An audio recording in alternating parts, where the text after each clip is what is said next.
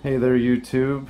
It is I, hydroconomist, formerly known as DRC Mr. Strawberry. I'm in the middle of processing some name changes and all that, but I'll provide another video explaining all that. Right now, I wanted to give you an update on our project BB5, the indoor do-it-yourself grow box that we mastermind. I guess if you want to call it that. So yeah, let's just get right into it. I don't want to make this a very long video. I had actually tried providing an update a few weeks earlier. I was not happy with the quality because the fans in this thing run so loud it's really hard to hear me. So we turned them off so we can do this video. But I wanted to show you, since the last video looked like it was so sparse, anything going on in it. I'm here to prove you wrong. We did some changes. We had some mustard leaves in there. We got rid of one, transplanted it with another basil.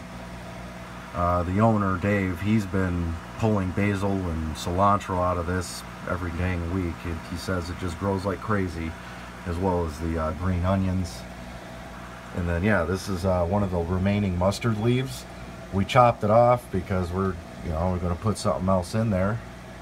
And no, it keeps coming back. So, there's the time. All in all, pretty dang happy with the results. So let's get down to the bottom level. See how everything's going down there. As you can see, everything is great. We got the two cilantros up front. Again, he keeps harvesting it and it just keeps growing back like crazy.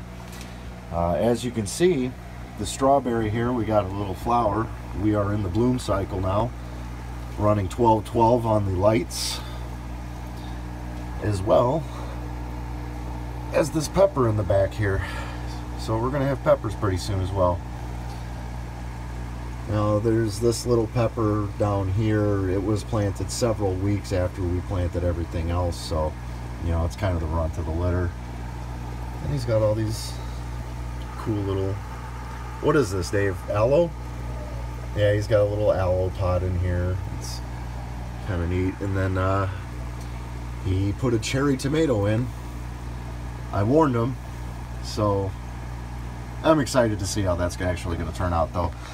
His plan with the cherry tomato plant is to try and train the main stalk to just kind of go up and around all this whole thing and try and utilize as much of the vertical and side space as possible. So I think it could be done. I don't know. I look forward to seeing that. I'll also provide you a clip of what the box sounds like with the fans running. I mean, this thing's a workhorse, so you will notice it. But I wanted to provide you better content, so I wasn't like yelling through my phone. Can you hear me? Can you hear me?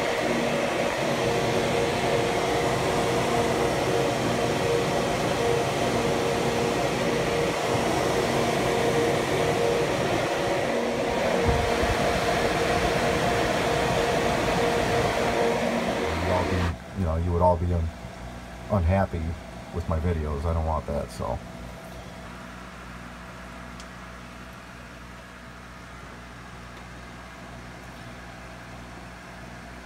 Super low humidity, a nice constant temperature, hardly dips below 68.